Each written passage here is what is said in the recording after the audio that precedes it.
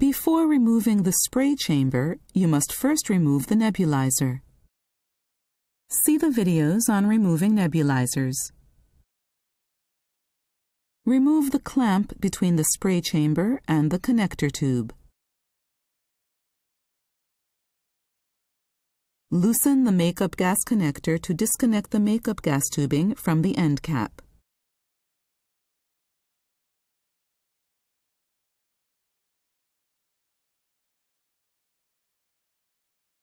Loosen the dilution gas connector to disconnect the dilution gas tubing from the dilution nozzle.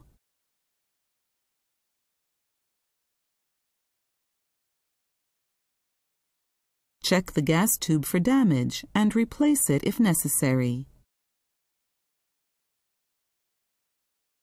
Loosen both screws on the top cover of the chiller and then remove the cover.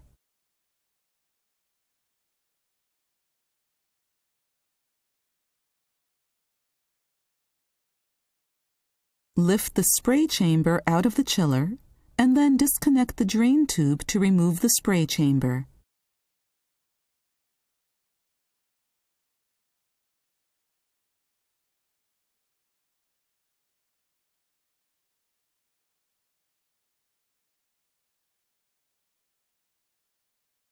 Slide the end cap retainer to the unlock position. Remove the end cap from the spray chamber and then remove the end cap retainer from the end cap.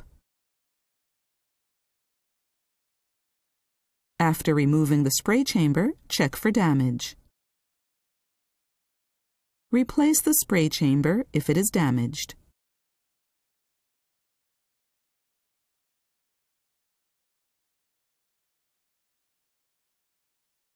Thoroughly clean the spray chamber and end cap with pure water and soak in a 5% nitric acid solution. Usually from 20 minutes to a couple of hours is sufficient, although it is not harmful to leave overnight if needed. Tilt the spray chamber left and right to remove any bubbles that may be trapped inside. Rinse with pure water.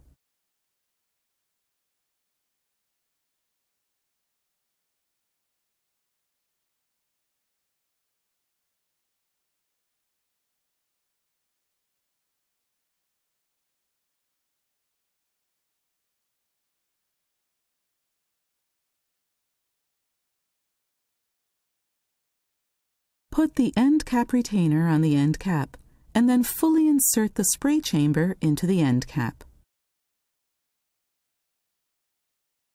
Slide the end cap retainer to the lock position to secure the end cap.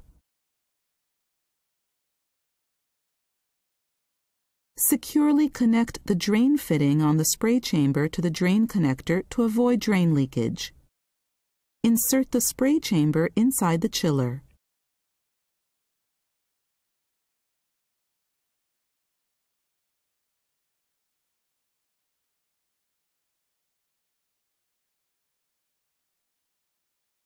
Securely place the top cover on the chiller and tighten both screws.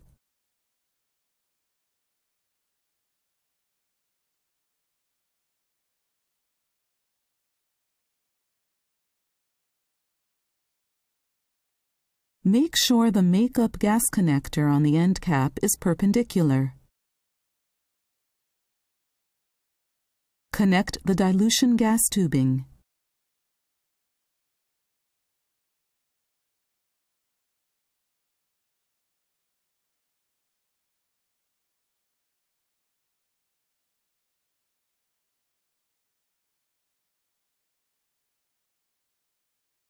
Connect the makeup gas tubing.